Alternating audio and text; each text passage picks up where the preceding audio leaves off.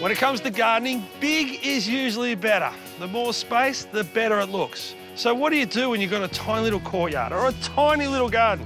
You've got all the problems of fences, hard surfaces, shadows from the neighbours. Well, you don't curse those problems, you work with them. And I've got a courtyard and a tiny little garden that I'm going to show you where they've solved the problems and how.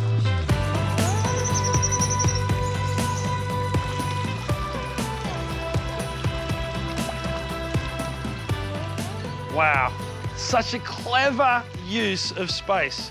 Yes, it's a courtyard, but it's still a garden. And there's something here for every different person in the family. Not to mention it's beautiful.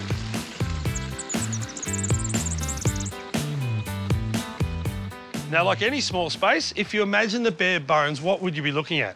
A paling fence, the wall of the garage, and then the straightness of the house. It'd very much be a rectangle and look very boxy. So to soften it and change that, they've just put gentle curves in, like in this stone wall and the seat across the back. The fire pit adds another circle, but the thing that does the best and makes this look more like a garden than a courtyard is the planting and how soft it is, just softening things like the stairs and the curves around the lawn. This is very much a garden rather than a courtyard. And in a small space, you would think, keep it on the one level and make it as usable and as big as possible. But by having that level change, you create two spaces and a little bit of intimacy up the back. And that's what you want when you're sitting around a fire pit. And making your little retaining wall double as a seat is perfection, because in a small space, you want to use as many things as you can. So we've established that it's beautiful, but what is really good is it is usable. I can imagine a whole tribe of kids or mum and dad sitting out there around a fire. I can imagine the kids rumbling on the lawn. And the lawn is probably the reason why this little courtyard looks like a garden. It makes a little space very green. Most people think in a courtyard with big walls and high fences that the lawn's going to die. But really the only spot where it's not thriving is in there under deep shade. There's so much interest on the ground that your eyes are drawn down. You don't notice any neighbours. That little garden bed there looks like coral. And then the feature when you come into the yard is this pond. You've got the koi and the goldfish thriving. It's not just a boring path that you walk over. There's steppers that you need to concentrate on. So they look good and they draw your eye. So in other words, it's clever garden design.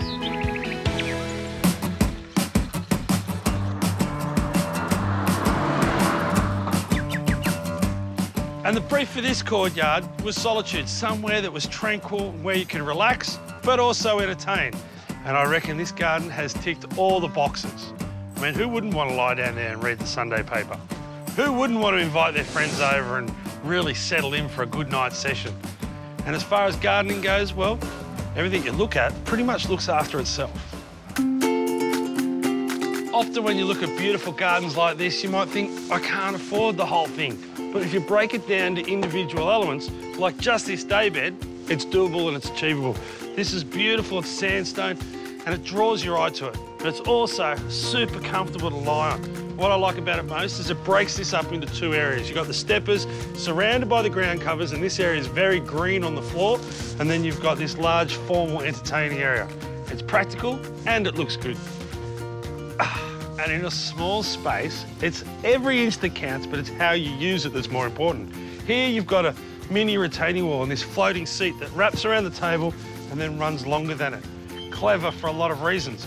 This garden bed could quite easily be at the same height as the paving and the garden bed on the other side, and you'd have to bring in more chairs. So the way it is now, I figure you can fit about 10, 15 people around this side. Still got enough space for another 10 or 15 to stand up. If the table was in the middle, you'd have 6, and that'd be it. An ugly store-bought shed, $300-400, very practical. But when it's screened off with a beautiful hardwood slatted fence like this, the whole garden still looks beautiful and is practical at the same time. And just like the steppers over that little water feature, these ones do the same thing. They're irregular and they draw your eye down, creating a point of interest and creating interest with me. A little bit later on, I'm going to tackle my own courtyard, and I think this might feature heavily. Well, I found myself a little inner city courtyard, and I'm going to link one end of it with the other and replace this. Now, I love my lawn, but there's a time and a place for it. Big, tall wall, high house, next to no sun. All this here is weeds, and the fact that you can dig in here and it comes out so easy just suggests that there's no roots. So this is the perfect candidate for some sleek-looking steppers. Now, to keep the price down, because large slabs of stone or even forming up and pouring concrete's expensive, I'm going with a large format paver. These guys are 600 by 400, and that's about as big as you can physically move around. But to vary up the sizes, I'm going to trim them to different widths.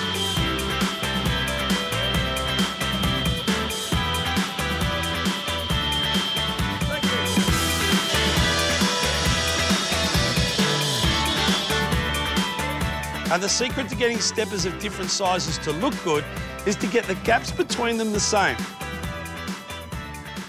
So it works out that all my gaps are 145 mil. It's a lot easier to do it on the floor like this, just moving them slightly, getting it right takes a couple of minutes, compared to sitting at a desk with a calculator, scratching your head, trying to remember year 9 at school.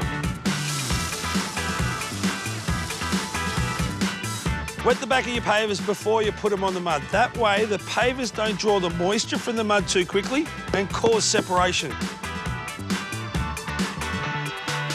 Step 1, you can have lots of fun. Step 2, there's so much you can do. Step always wanted to be in a boy band. It's just you and me. Step no, 4. Not talking to me.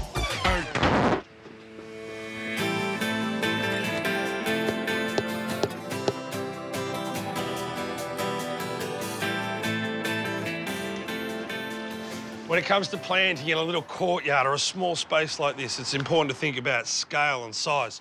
These quarter lines are perfect. They look quite big in this area.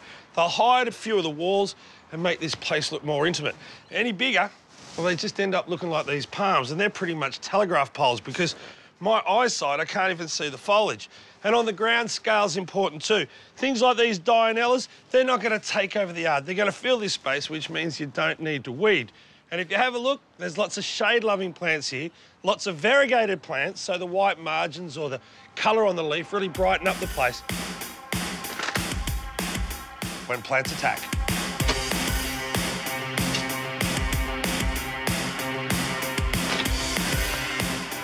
And not only have we borrowed the stepper idea from the earlier garden, we've used the planting idea too. Why have soil when you can have plants? Between the steppers, to soften everything and to give this garden a garden, I'm planting dichondra. Now, this loves the shade, so even in a dark spot in the garden, it's going to stay nice and thick like that.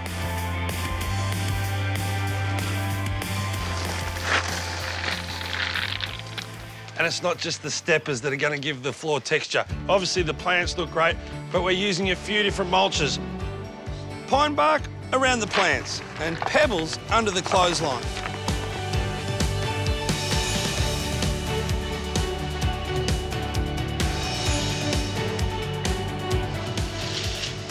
What a transformation. From a bit of a goat track to a beautiful space in a courtyard now. And as far as price goes, I reckon this garden is a bargain. Now, the pavers, $65 a metre. We've only used 3 metres because we've laid them as steppers, so that's $200. There's $1,000 worth of plants. That was the big spend. But there's only sand, cement and mulch to add to that, so it was a $1,500 courtyard. You know the old saying, champagne on a beer budget? Well, this is the landscape version of it.